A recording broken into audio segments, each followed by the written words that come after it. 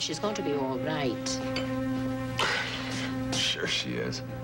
I mean, May, she has to be, because the idea of her spending the rest of her life not being able to see... No, nobody said anything like that. It's just going to take time. Oh, I stopped by and saw Patrick for a while, and we discussed Deidre coming home here. And he was pleased and a bit relieved. Oh, really? Yeah, I still think it's the best idea for her. Maeve, I still want to thank you so much. Oh, Bob, thanks. It's not necessary. You know, as far back as I can remember, the Ryans have been bailing people out with me and Delia at the top of the list. Bob, you always seem to concentrate and pay attention to what we've done for you. Do you ever think about all the things you've done for us, time and time again? No comparison. Well, comparisons are odious, says the fella. What's important now is that Dee Dee's going to be here with us, which is better for her and better for Patrick. Yeah, true enough. I think if she's around here, she has the family security. She'll get her sight back in no time. Oh, we're praying for that. Oh, good morning. Good morning, How May. are you? Fine, thank you. Do you know Bob Reed? No, but I know of him. Please, don't get up. How do you do? I'm Ray Woodard. Oh, well, pleased to meet you, Mrs. Woodard. The name is Ray. Oh, okay, Ray. I'm Bob. I can't believe you two haven't met. Well, I think we just missed each other. Well, I'm very sorry about your husband, Ray. Thank you. As a matter of fact, I've been wanting to meet you for some time. As I understand it, not only are you a friend of Frank's and the Ryans, you are the one indispensable element in his political success. Well, I think we make a pretty good team. Judging from his last plurality, I'd say you make a hell of a team. Yeah. Well, we do our homework. We try not to get into anything unless we think we have a darn good chance of winning, and, well, we tried not to make too many enemies along the way. Simple and quite profound. No wonder Frank thinks so highly of you. Yeah, and I think a lot of him. I think Frank deserves the best. The very best.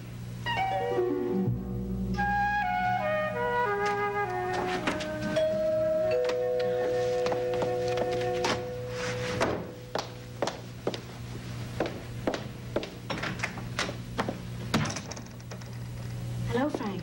Morning. Have you got a couple of minutes? Yeah, I suppose so. I wanted to see you, Jill. I'm feeling the need for some direct, honest questions. And answers.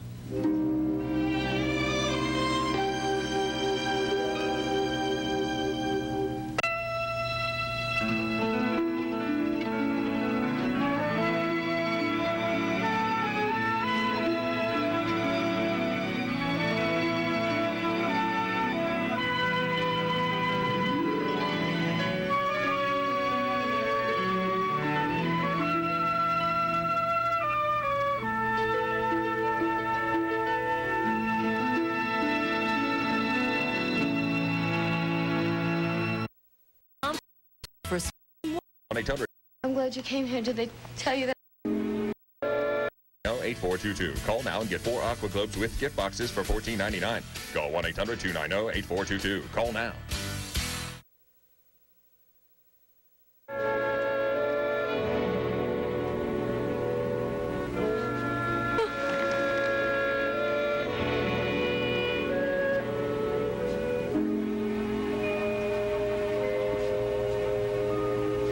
Delia?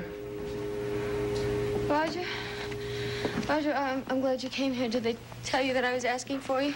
Yes, they did. These are the first few minutes that I had that I knew we wouldn't be interrupted. How do you feel?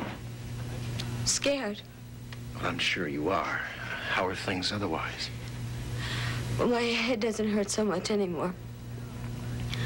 I just don't understand why I can't see, and I hate this. I mean, how could this be in my mind when I don't want to be blind?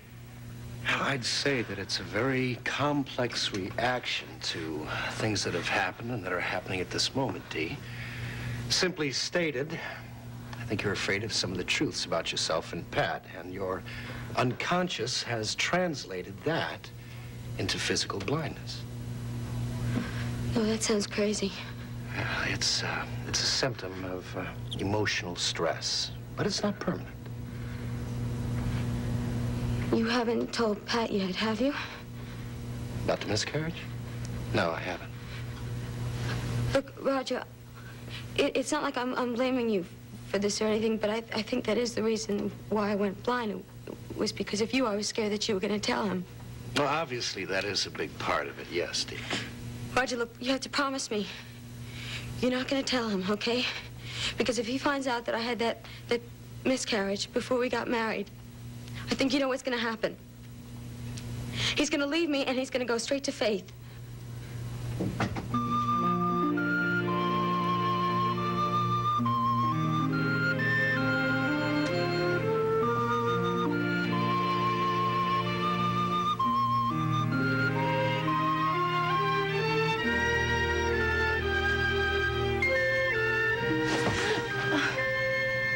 Good morning. Hello there. Oh, dear heaven, I don't think I'm ever going to be able to stand straight again. What time is it? 8 a.m. Oh, is it really? Yep. You slept all night on that thing. I'm sorry to hear that. Yeah. How's your patient? Much better this morning. No meningitis. Thank God. What's he got anyway? Well, it appears to be a very nasty flu. Poor kid was sick enough last night to be admitted anyway. But he's going to be all right? Yes, he will. I bet his parents are relieved. Oh, they certainly are. In fact, his mother's asleep with him in the room now. How about you? Well, I got a nap around 6 o'clock. I'm feeling fine, all things considered. And now you're on your 32-hour shift? Yeah, but I can get a nap later on this afternoon, Tom. I am sorry that our evening was cut short last night. It was splendid, wasn't it? Uh-huh. I've been meaning to ask you, where did you learn how to waltz? In my prior incarnation. In Ireland? In the 19th century when I was a lieutenant in the 4th Fusiliers. You remember everything, don't you? Where did you learn to waltz? At Miss Baggs' dancing class, of course. I can do all sorts of obsolete things. Tango, rumba, foxtrot. Will you teach me to tango sometime? With pleasure. And maybe we can resume our evening where we left off. Yes. When?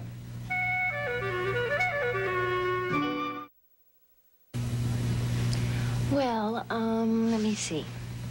I'm off duty tomorrow afternoon.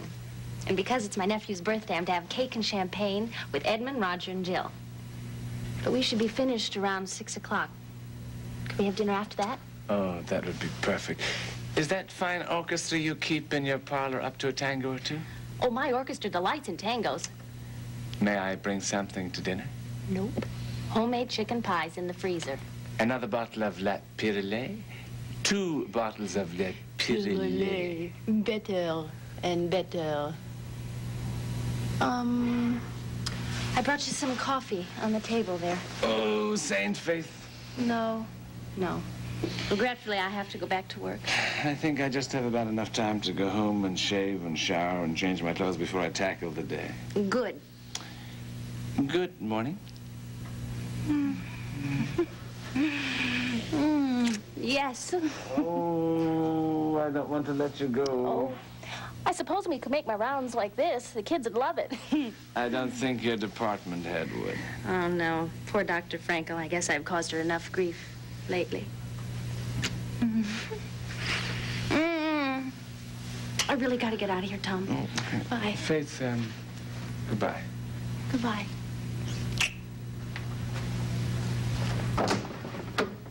It's lovely being happy, isn't it?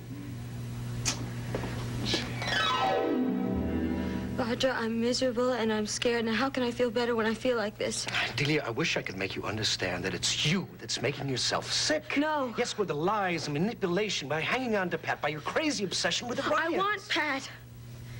And I want to stay married to Pat. Now, you have to promise me that you're not going to tell him about the miscarriage, Roger, please. I'm not going to discuss it, Delia. Not with you, Pat, or anyone. Not until you're well. Roger, you have to promise me you will never tell him, please.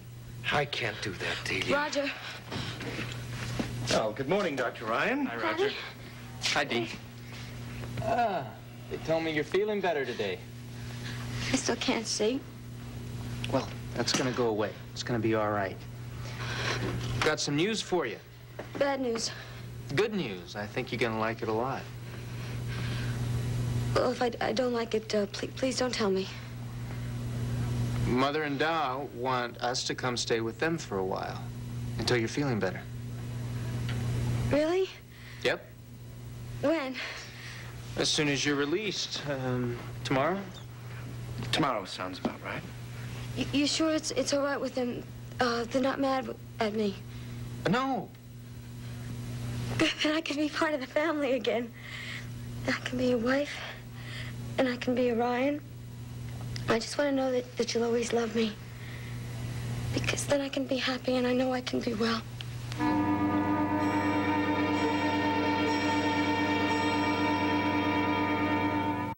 On the Sunday night...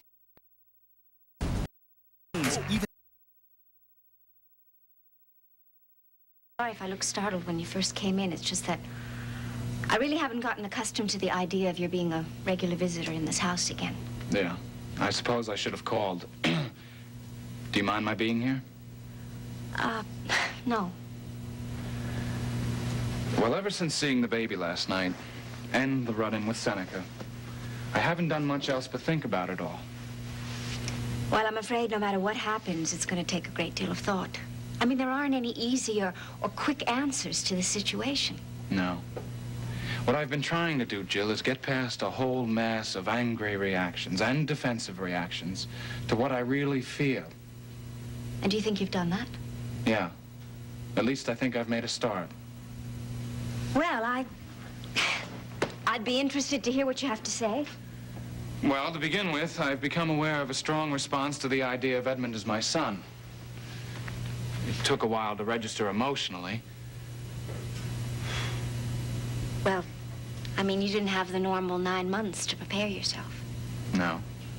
And apparently they aren't entirely necessary, because I'm beginning to experience some very good feelings about Edmund. And about you. And I want to hold on to them. Well, that makes me feel very relieved. No, maybe happy is a better word. Because, Frank, I didn't have any idea how you were reacting to any of this. Well, I'm sorry if I seemed overcautious. No, actually, you took the news better than I thought you would. I mean, in my worst fantasies about how you might behave. I was afraid I had disappointed you. No, look, this is a situation that needs serious thought.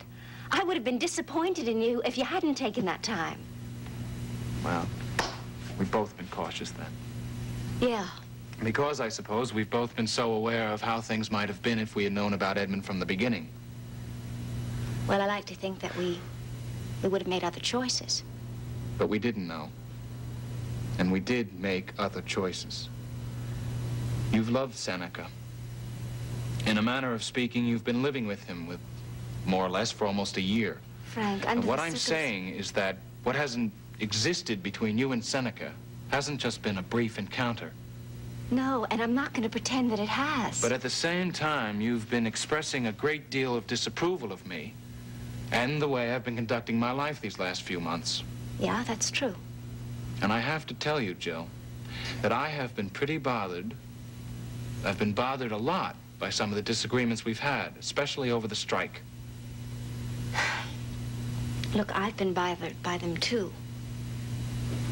Well, what I wanted to say, and this is really important, I don't feel that I have changed. And I don't feel that anything that I've done has violated in any way the moral standards I've always followed. Frank, look, let's not get into an argument about this. I mean, in the old days, we had lots of fights. I mean, violent fights where both of us were totally convinced that the other person was wrong. But not like the ones we had during the strike. Over the Woodards? Yeah. Look, you came here to tell me that your feelings about Edmund have changed, and I'm glad. I am so glad.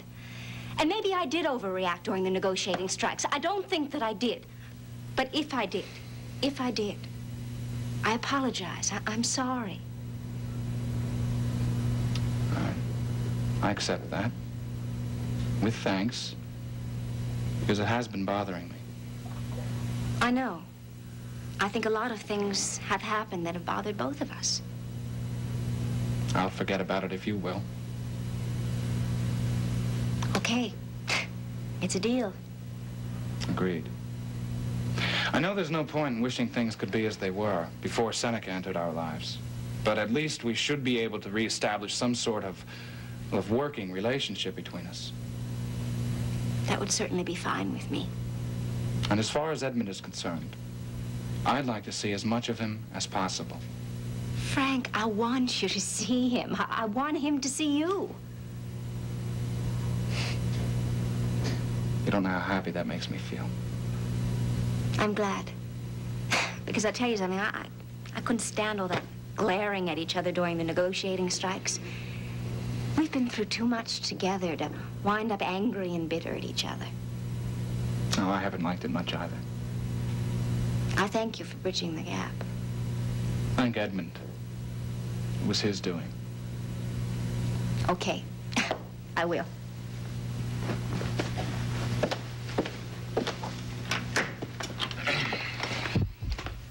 Frank. Look, maybe you'd like to thank Edmund in person. If you come by tomorrow, late after work, it's his birthday. And, we're gonna have the whole works. You know, funny hats and balloons and, cake with candles and champagne for the grown-ups. So, will you come? I wouldn't miss it for the world.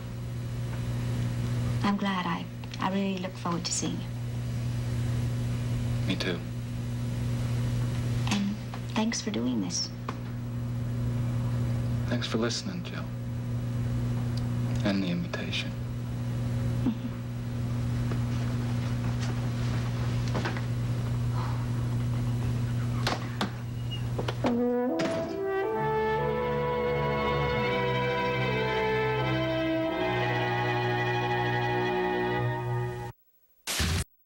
So we'll say.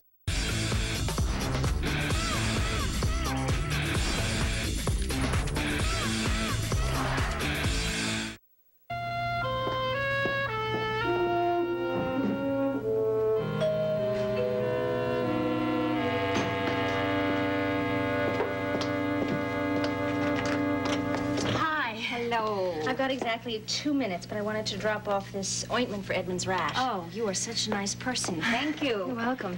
Miriam has him out at the store. She likes to get to the lines before they get too Well, long. Miriam was always the most rational person we knew. You are coming to the birthday party tomorrow? Are you kidding? Frank's coming, too.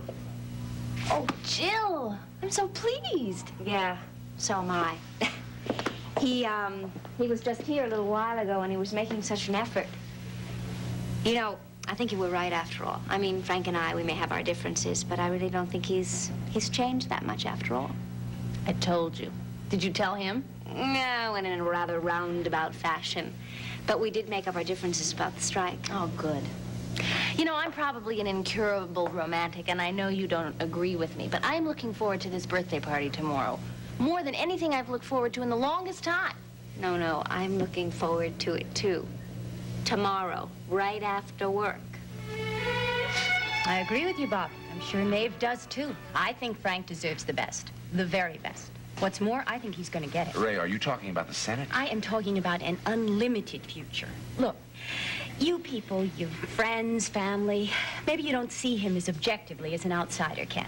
Oh, I'm sure we can't, though we have developed generally a favorable impression. I'm sure you have. But the fact is what you've given him, the love, the faith in him, the confidence in him, that's the single most important reason why he has such a strong belief in himself. Oh, yes, Francis is sure of himself. But that self-confidence is what makes him so very attractive. He is such an appealing candidate. So you think he can go all the way? Yes, I do. I see. And you don't think he's too young to run for the Senate? We are going to turn his youth into an asset. Young and vital versus old and cynical. Okay, now Riverside is his only base. The rest of New York doesn't even know who he is. I have 2 television stations and 2 newspapers in this state alone. Well, that ought to help a little bit. But what is more important, I have a ready-made organization for him. For the past 2 years, I have been building a team throughout this entire state to support Bill when he ran for the Senate. I have people in 26 cities and towns in this state ready to do whatever I ask them. So you're saying you can take the people who are committed to your husband, swing them over, make them work for Frank? That's exactly what I'm saying. Do you have any idea what kind of help that would provide? Oh, one hell of a lot. That's what I think. Oh, you really got this worked out, don't you? Of course I have. Look, has Frank told you about his personal difficulties? You mean Miss Coleridge and the baby? Yeah. He has, yes, and my point of view on that is very simple.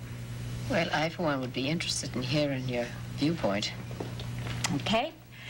Speaking strictly professionally, the best candidate for me is Frank Ryan, bachelor, unattached, with Miss Coleridge married to somebody else.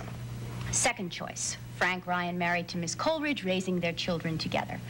What concerns me is Frank as a bachelor candidate with Jill living nearby as the mother of his illegitimate child. No, that wouldn't be so good. Well, the fact that Frank is Edmund's father is not a matter of public knowledge. I mean, there's no gossip about it. We could certainly keep that within the family. Wish I could agree with you. Unfortunately, a great deal of attention is paid to a candidate's personal life during a campaign, and so many people know about this baby. I would just be afraid of a leak, and more important, I would be afraid that that would destroy his chances. Destroy? Yeah. Yeah, I have to agree.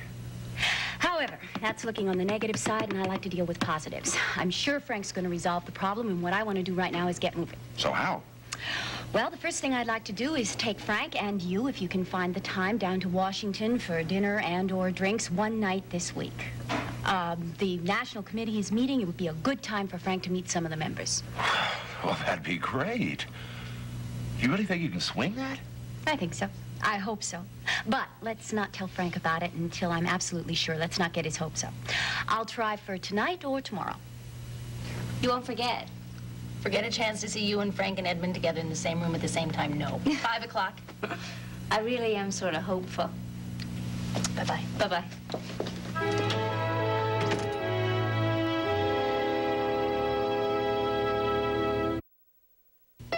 Spend breakfast in bed with SoapNet. Sleep in, curl up, and check out with back-to-back episodes of One Tree Hill and Beverly Hills 90210. Breakfast in bed, 7 a.m. to 2 p.m. every Saturday and Sunday on SoapNet.